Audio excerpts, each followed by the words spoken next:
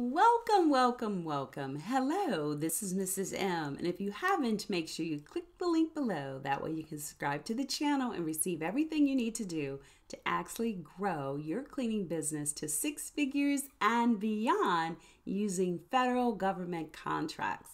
So I spoke about now the 3 phases of winning cleaning contracts and what do you need to do once you've won. So now you've won the contract. How do you actually pay for it? One of the things you need to understand is that sometimes when you win a contract, you may need between $80,000 and $130,000 to really have the working capital. Now, how many people have $80,000 or $130,000 available without them really going through a lot? Most people don't. So some of the things you can do is prepare now. Start setting money aside. And the reason why they talk about 80 to 130,000 is because you may need more talent. Those are employees. You may need the resources. There are a lot of things you may need that come under the working capital. Maybe a moment before you get paid.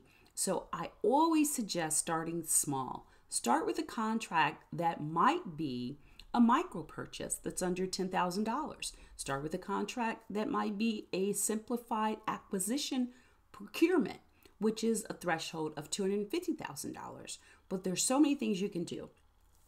The other thing you can do is to look at getting a small business loan from your bank. That might sound really challenging, but start building the relationship with people you bank with. If you go into Bank of America or SunTrust or Wells Fargo, start building the relationship. You'd be surprised how if you're trying to grow your business, and even if you don't have a lot of employees, this might be a really great place to start.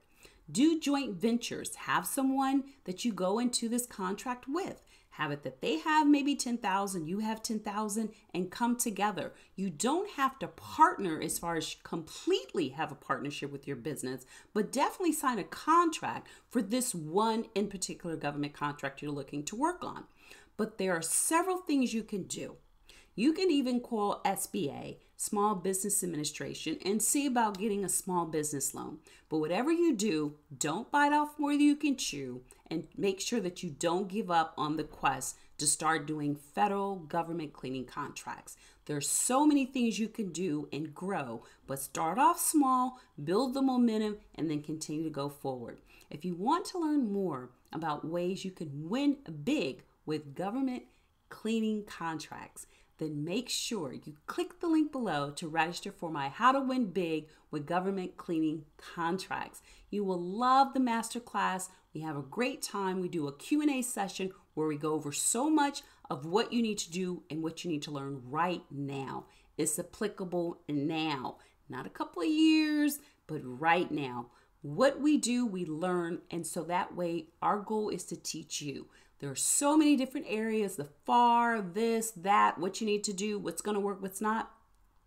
We simplify it for you. So if you want to learn more on what you need to do with actually winning big with federal government cleaning contracts, then click the link below to come to the masterclass. Make sure you bring your pen and paper because you're going to have some things you can implement right away. So until next time, take care, and I look to see you soon. Bye-bye.